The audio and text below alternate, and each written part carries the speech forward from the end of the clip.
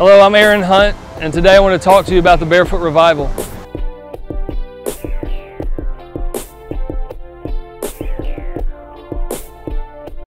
The Barefoot Revival is a movement, not just a ministry.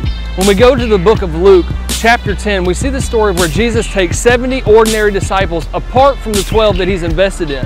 And He tells them to go your way into all the places that I myself am about to go and preach the gospel of the kingdom.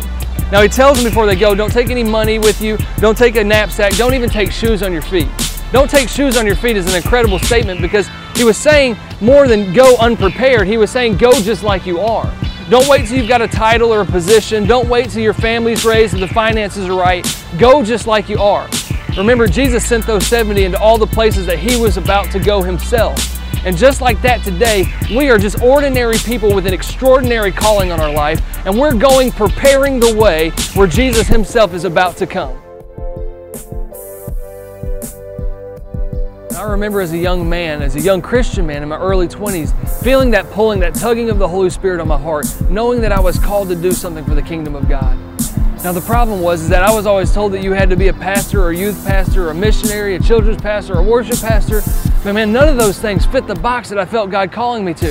And I was called here to the streets, among the people, advancing the kingdom, spreading the gospel to people that fell outside the margins of typical church.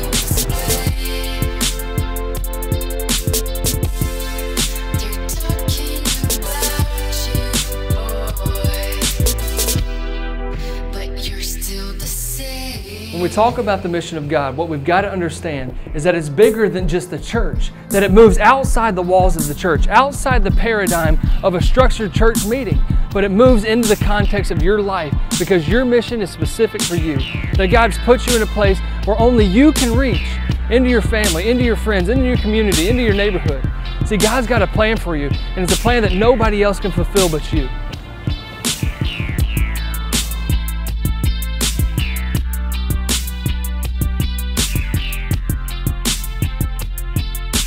Theodore Roosevelt said that the credit belongs to those who are actually in the arena, those who spend themselves in the worthy cause.